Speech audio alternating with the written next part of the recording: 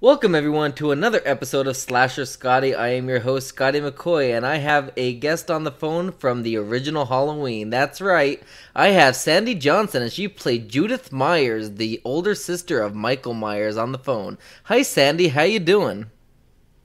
I am doing great, and thank you so much for having me on your show. Not a problem. I thank you for agreeing to this. We actually scheduled this interview about a couple of months ago because you were booked for like I believe it was like 3 months or so, and Greg recommended me to you, and I'm like, yes, get me your information.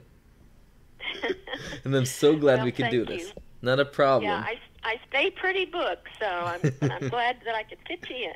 I'm so glad as well. So the first question I got for you is, how did you get your start into acting? I got my start in acting as a student in school, middle school. I was in drama and choreography, dance, that sort of thing, and then I got into community theater, started taking acting classes when I still lived in the Hollywood area. Then when I was in Playboy, I started getting, calls for other roles and things. So I kind of came up through school. Okay, awesome. So what was your audition like for Halloween? The audition was interesting. It wasn't at a studio or anything. It was actually at a house that I think probably was one of the houses that they were filming in for Halloween because it was in that neighborhood. And there were several people at the table, and they were asking me questions, asking me to read lines. They asked me to scream, which was interesting in a regular neighborhood in the day. So I went through all of that, and then they said, "Okay, well, thank you very much. We'll let you know." And then shortly after, maybe the next day or so, my agency called me and said, "Well, you've been cast as Judith Myers." Nice. Nice. So, what the knife that Deborah used now was that a real knife or was that more of a prop knife? I believe it was a real knife. Okay, nice.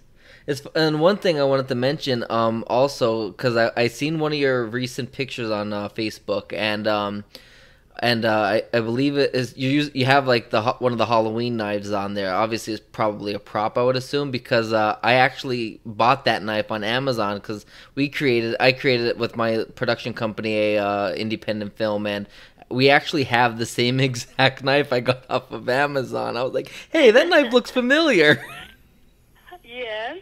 Yeah, for this latest one that I did at the Myers House, North Carolina, there were some real knives involved, but there Okay. was also the prop knife from the Halloween '78. Nice, nice. So, how long? Nice. Was it like was the scene kind of like was it scary on set even though you knew what was gonna happen? Like was there like or like did you feel the suspense of it coming? Like did you like or like you know what I mean? I don't know how to describe it really. Yeah, I'd say it was pretty scary because unlike on a normal set, there weren't a whole bunch of people in the room with me Right. because it wasn't a big room. The room was dark. It was small. I couldn't really see them until I could hear them downstairs. I could hear them coming up the stairs, around the corner, and the stuff rolling on the ground and stuff. So, yeah, it was pretty creepy because it Nice. really did kind of sneak up on me. Right. Now did Deborah Hill did she have the mask on when she was doing the stabbing?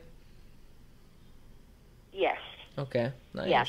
she picked it up and put it on and was stabbing me. Nice. Here's a question that actually is another like a bonus question I want to throw in. So when they did the POV through Michael's eyes, obviously it was Deborah's eyes. How did they do that? Was that all done in post production, or did they have a camera like within the mask? Um, from what I understand, it was done post production. Okay, nice. Let's see. So what was the best part about filming Halloween, and what was the worst? The most fun part was probably the downstairs scene because it was playful and fun, and Right. my boyfriend was good looking, and I was young. Right. So all of that was fun.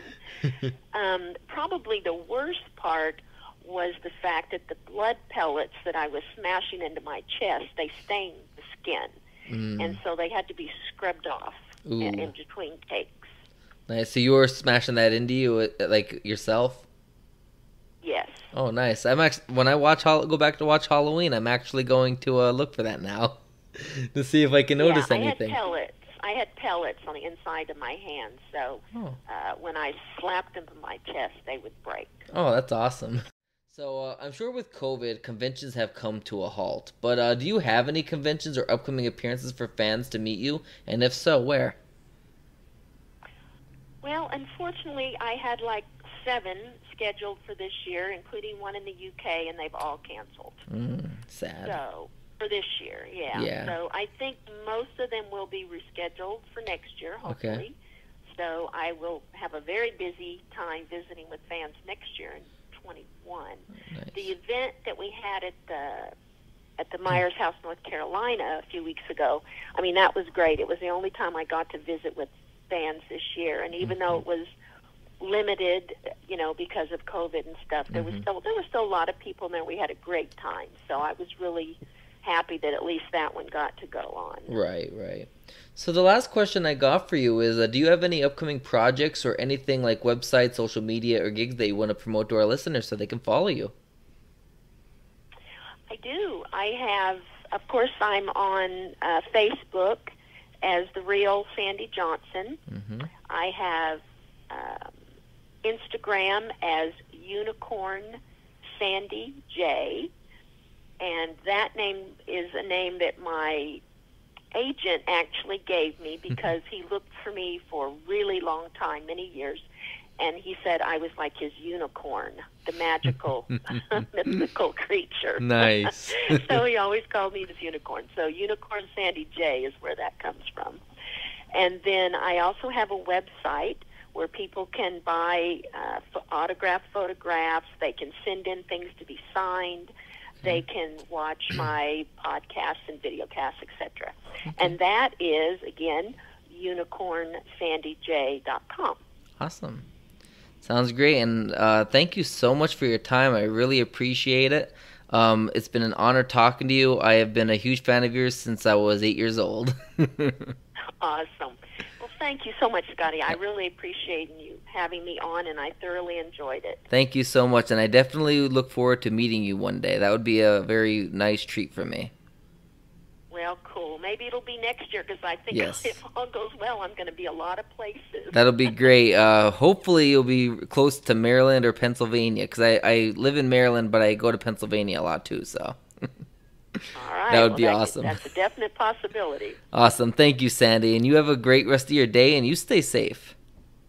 Thank you. Same to you. Talk Thank to you later. Yep. Bye.